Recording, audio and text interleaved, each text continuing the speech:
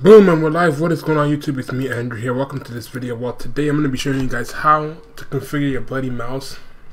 Now, Bloody is a company that makes gaming mouses by A4 Tech. You guys can try to go to their website, bloody.com, to get the bloody.com, bloody.com,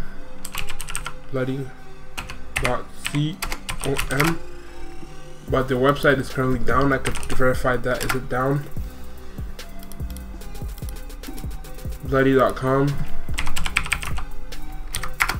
and check. See, the website is currently down, so you won't be able to get the drivers, not the drivers, but like you won't be able to get the software for the Bloody 5 or Bloody 4 for your mouse. So you're gonna go ahead and go to the link in the description and download the software in the description. I'm gonna put on MediaFire or Mega Upload.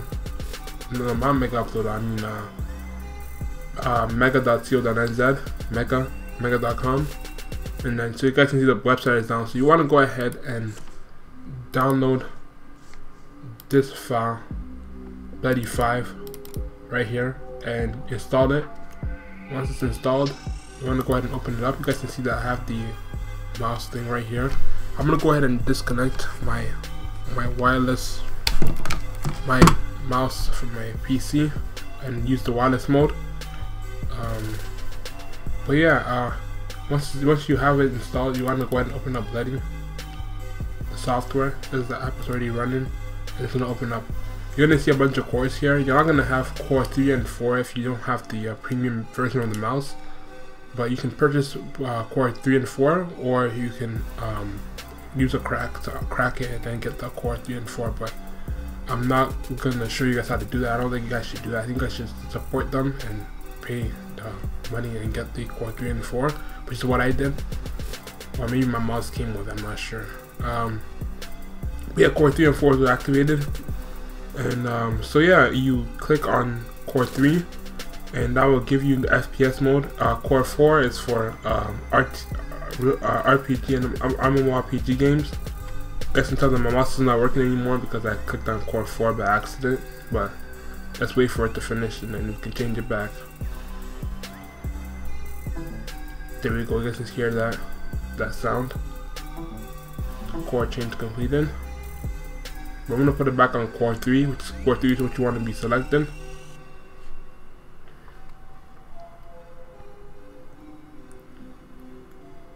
So I'm gonna change the core to 3, which is for FPS games, headshots, and senior level FPS games.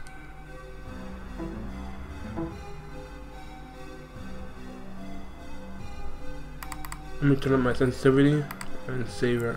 Guys, I turn on my sensitivity over there. Okay, so you guys want to get to what we're here for, which is the macros for Battlefield 4 and Call of Duty and all those other games. Well, I don't know how to create the macros yet, but I mean I know how to import other people's users' configs and play with them.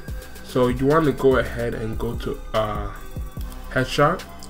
And under headshot, you want to go to folder. You want to click create new folder, name it whatever game you're playing. So mine is BF4, right? And then go to file in, file out, and click the game folder BF4. Find the place you downloaded the config file from.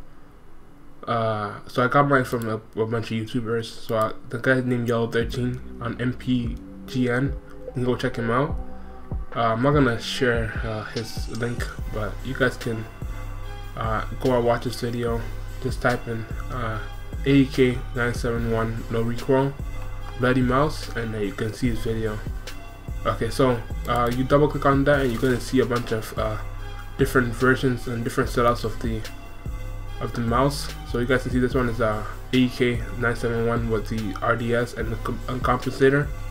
You want to click on each one of those and then click over at the screen arrow and add it. You guys can see I already added it, and you guys want to add as many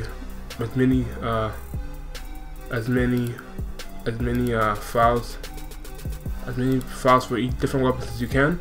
Now here comes the fun part. Here's how you activate the cores. So it depends on which gun you're gonna run, but I think right now the only thing I know is that I can run 2 weapons.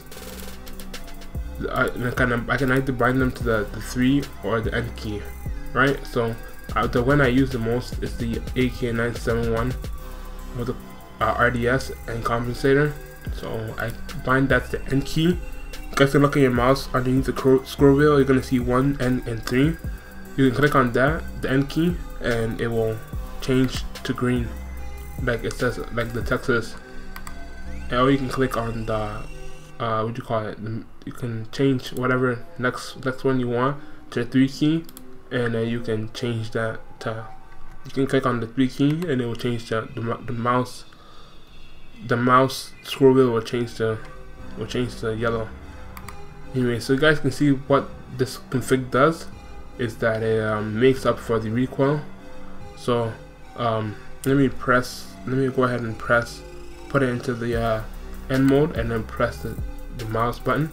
You guys can see what it's doing right there, right? It's moving it by itself. I'm not even dragging and moving the mouse, and it's automatically making up for the recoil. So that's if I can see. So when you shoot the gun, it follows the recoil pattern and corrects it. Okay, so I'm gonna change back to the regular core. You can see the core is changing from here to it's right there, right? So I've just put on 1, 3, and 1. Anyways, guys, yeah, so that's how you do it. You click apply and click OK. And if you want to add more of these to the keys, there's 2 more keys on the left side of the mouse that I'm using, which is the bloody R7A. There's 2 keys, left and right keys. You want to go back to the button, and then you can use the left. This is the left key, which is it will highlight it for you right here. Okay, you can even use the scroll wheel and add other macros to it. So this other mod that I'm using is the SCAR H mod. So yeah, right here, SCAR H. You just go to macro select. You click on this little downwards arrow, go to macro select, and then you go to BF4, wherever you save the SCAR H. And I'm gonna put that there. Click apply. You guys can see that it does have 160 kilobytes of onboard memory on the mouse, so you won't get caught by Punkbuster or VAC, because it's not using any software mods. It's mostly hardware driven, hardware accelerated mods. So you guys can see that it has memory on board, but you want to go ahead and click apply. And yeah, you want to go to headshot, and you can change. This way you create different macros for different games. If you're really skilled and you know how to do it, there's a bunch of YouTube videos on YouTube. When I learn how to do it, I'll make a video explaining that. But yeah, I'm gonna go back and apply one more time, and let's hop into a game and see how this thing performs. So we're gonna test out Battlefield. The N key, okay. What is our Battlefield 4? It's now in the game. Let's wait for it.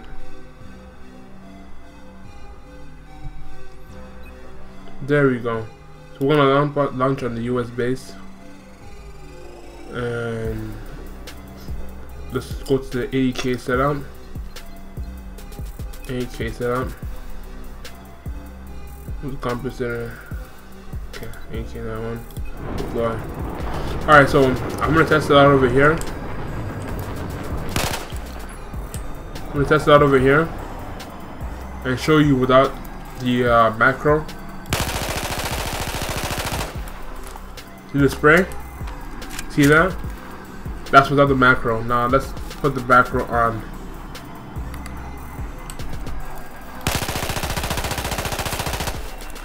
Look at that. Look at the difference. It's a whole clip. Let me do it one more time. So this is without, and this is with.